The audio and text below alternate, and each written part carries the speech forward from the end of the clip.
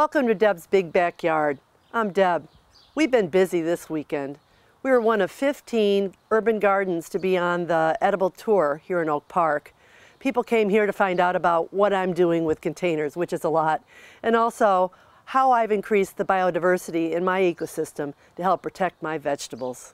When people walked through my edible arbor, the first thing they saw was this urban meadow, and they really were wondering if what I planted in there was doing anything to benefit my garden.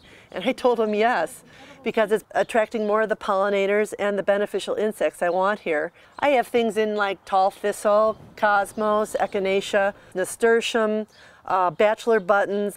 Next season though, I'm going to switch it up because I want specific plants that are going to bring in specific butterflies. So I pick up the cranberry. One of the perks of coming into my backyard was to buzz over to the table and engage with local beekeeper Debbie Becker. She told them all about bees and they got the chance to taste a flight of honey. That was sweet. Okay, can you see my wonder of nature? Come over here and take a look at this.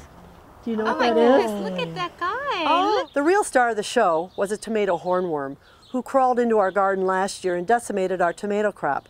This year, 3 days before the tour, he tried to come back, but because of a beneficial insect, a parasitic wasp, he never left. As an edible gardener, I'm really loving this.